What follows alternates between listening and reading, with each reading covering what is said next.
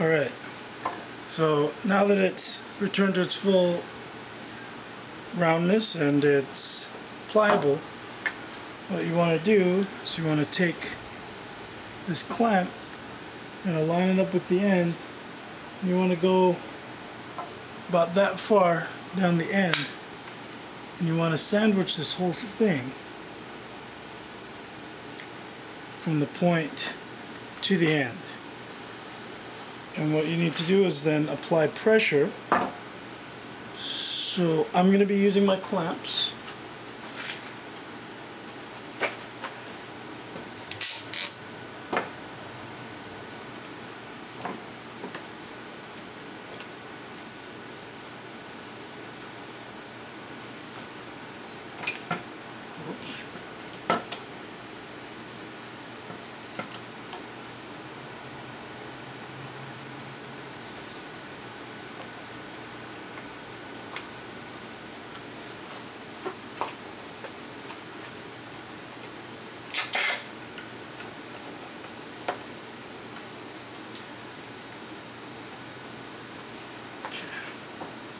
So you want to make sure that this is all centered as much as possible.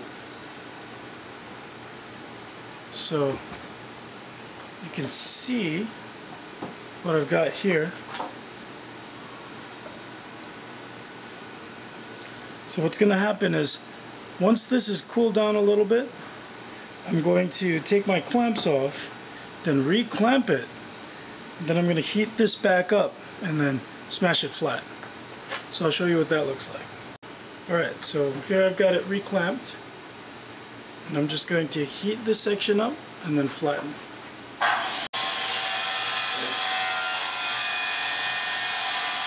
So now what I'm doing is flattening this out.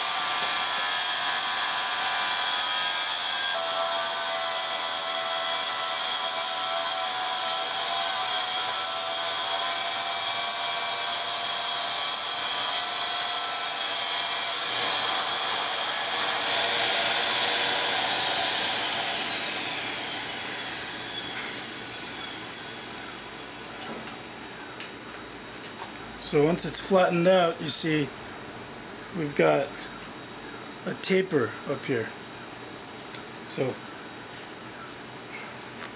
now that we've got that, you just want to let it, you just want to let it cool, and then we're going to go ahead and cut this free.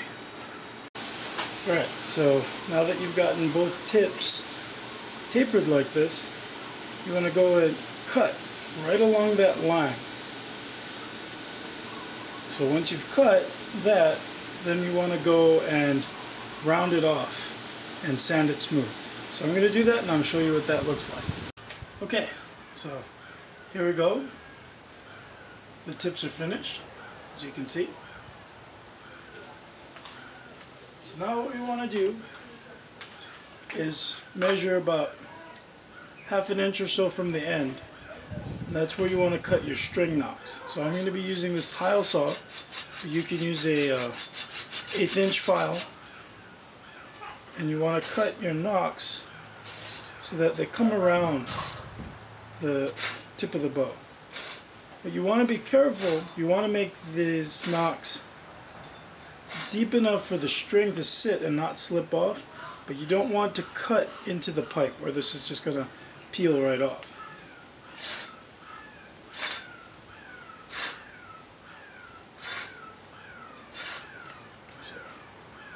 There we go.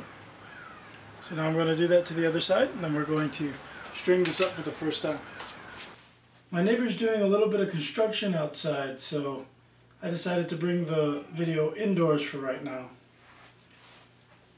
Now, this is a polypropylene rope, and if you need a string for, a bow like this, or you want to make a bow but you don't want to buy a string, or you don't want to make an actual string, you can use rope. And what you want to look for is poly rope, either polyester or polypropylene. Polyester is better because it's got better abrasion resistance, it's got less stretch, and it's more UV resistant. But polypropylene will work as well. And that's what I've got here. You want to stay away from nylon because nylon will stretch quite a bit. Even if you pre-stretch it, it will actually stretch when you don't want it to, and your arrows will be a little slower. Your bow will be a little slower. Now what you want to look for is diamond braided poly rope. And you want either 5/32 or 3/16. You want it to be a little smaller than 1/4 of an inch. That way it'll fit in pretty much all of the standard, standard nocks for arrows, and it's not incredibly large. This is 5/32. This is a good all-around size. Paracord is just a hair thinner than this. So let me just so you have a reference. And this stuff is fairly inexpensive. You can find it white. Different stores carry different colors. At the local hardware store down the street, they carry it in, I believe, pink, orange, and neon green. And I got this from Lowe's. They have purples, blues, pinks, whites, so just different colors. Now to string your bow, what you want to do is really simple. We're just tying an overhand knot. So make a loop, tie an overhand knot. So you bring it down and around, bring this loose end through, and pull. You don't want your loop to be too big, so just tighten that up. Then you slip that onto one knock. Then you bring it around. And now this rope, even though it's low stretch, it will stretch out at first. This isn't pre-stretched. So what you want to do is measure about 4 inches from the end. Make another loop. Tie another knot.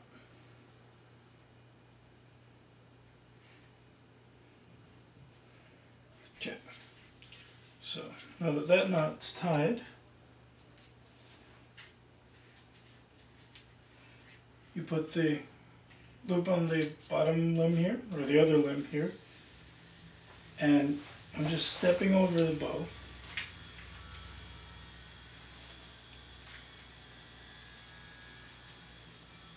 Okay. And here we go. So you can see the brace height is kind of high on this. Let me see if here it is. So here's the bow strung up.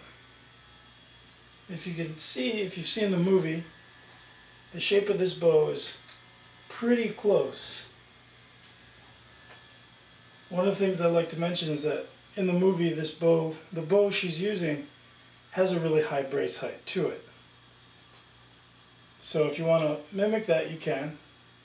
If you don't, what you do is when we tied this loop at 4 inches down, tie the loop at 3 inches and you'll get a roughly 6-inch brace height. This is not bad. I'd say about 7.5 inches, which is still a good sized brace height. It's not too high. So here it is. So now what I'm going to do is I'm going to just give this a final sanding, and then I'm going to apply the stain with a paper towel.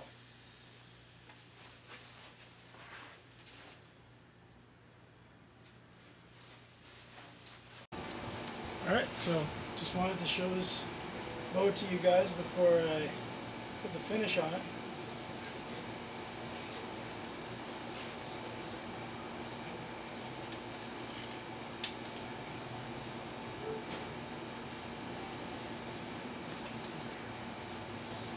Here it is. Now what I'm going to do is I'm going to put some wood stain on this and just stain this whole thing. I'm going to go do that and I'll show you what that looks like.